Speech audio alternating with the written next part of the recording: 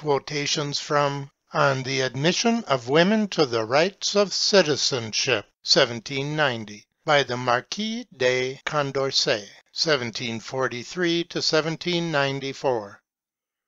Custom may familiarize mankind with the violation of their natural rights to such an extent that even among those who have lost or been deprived of these rights, no one thinks of reclaiming them, or is even conscious that they have suffered any injustice. Either no individual of the human species has any true rights, or all have the same. And he or she who votes against the rights of another, whatever may be his or her religion, color, or sex, has by that fact abjured his own.